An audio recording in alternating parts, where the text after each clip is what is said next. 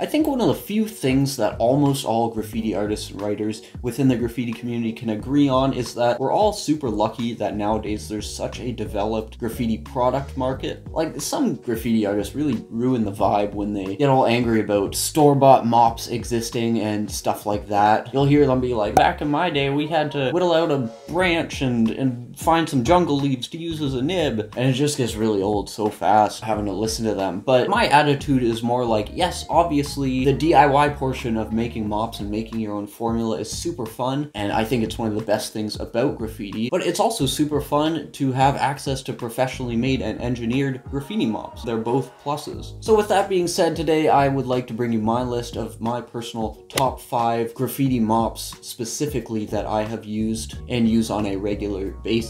So what I'm going to do is I'm going to tell you each of the mops that I have personally found to be the best to use, and I'll tell you some of the best things about each of those mops specifically, whether that be a feature of the mop or how it's priced if it's a specific brand of mop, and all that good stuff. So coming in at number 5 is actually one that I haven't used in a little while too regularly, but it is the hard body 10mm standard mop. I guess I should have told you before, some of these mops are going to be brand specific and others won't, but this style of mop itself is just a beauty. What I personally love about the sort of hard body mop like this is it gives you a very nice consistent flow, especially if you fill it with any kind of ink. If you're like me and you absolutely love the sort of two-toned look that you get with writing with inks, but you're not necessarily a fan of the really runny drips that a lot of the ink formulas give you, more so than the paints at least. I really like the 3D look of drips you can get with a lot of paint formulas, not so much for the ink ones. But anyway, this style of mop just allows you to do nice, consistent, clean lines, specifically if you're gonna fill it with ink, and you can get a hell of a lot of tags out of them too because of that consistency. But anyway, when I featured this mop in a top 5 best graffiti supplies no longer sold video, although I believe it still is true that Block by Block does not sell this type of mop anymore, a few of the subscribers in our community here on the channel were able to let me know and let everyone else know that Art Primo actually makes a very similar marker. They call it the Toxic Shocker.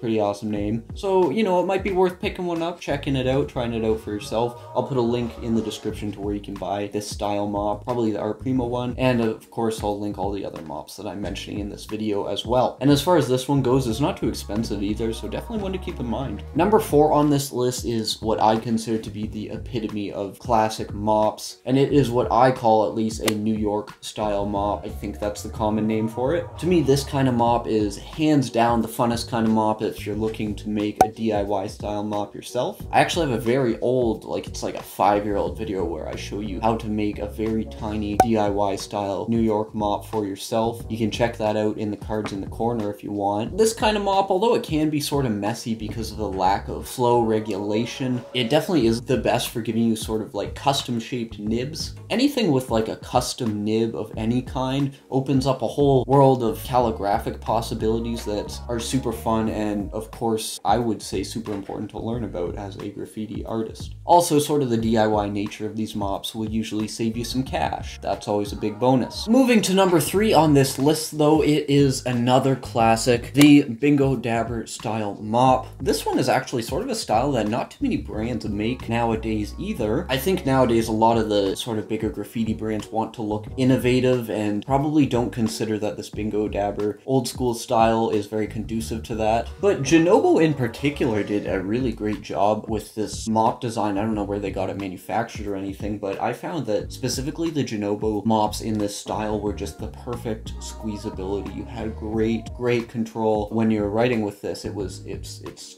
like, that's why I still use this one specifically. I haven't replaced it in years. As you guys can probably tell, it's a go-to mop. It really is for me. One of the only other brands, again, that I know still makes a mop in this particular shape and style is, again, actually Art Primo. They have some standard mops in this shape, and I believe, once again, the Genobo mops are no longer being sold. You could possibly find some old stock in a local shop, probably not in any of the online stores, though. And if you haven't noticed by now, a lot of the mops that I'm mentioning on this list are very nice and slender, easy for carrying. That's always a big plus for me personally. To me, there's a lot of added value in a mop that you can carry with you in your pocket comfortably. That makes all the difference in the world. And speaking of comfortably carrying it in your pocket, this next one is as good as it gets. It is, let me try not to screw up this name, the OTR Soul Tip .007 Mini 10 milliliter. That's the part I'm forgetting. Yeah, so the actual mop body, you can look at that.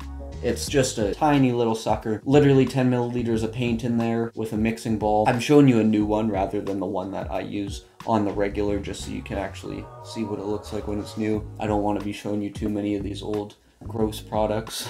But yeah, you can literally bring this with you anywhere. If you needed to, you could actually just shove it in your sock or something and carry it that way. It's just so portable. It's what I like to refer to as a beautiful casual carry type thing. And as I mentioned with the Genobo, the squeezability, this is legitimately the single most squeezable mop I have ever seen. Part of that's probably just because it's small, very thin, but of course the more squeezable it is, the more controllability you have with this mop. And the squeezability of it is something I don't think I quite put enough emphasis on in the full review that I did of these little guys. Again, you can check that out if you want more info on it. Now this is obviously a mop made by a specific brand that I'm bringing up. On the Run makes fairly good mops in general, and they're comparatively reasonably priced compared to a lot of the other big brand mop makers. One of the pluses of the OTR brand in particular with these mops is that they come with a great selection of colors that you can choose from if you do want to buy some of their refills, or a pre-filled mop if you really want, but that's not usually the best way to go. That being said, I don't necessarily think their paint formula itself is anything particularly special, but they do have a good line of colors. So if you're looking for something cheap that's a nice, casual, comfortable carry, I cannot recommend this little guy highly enough for you.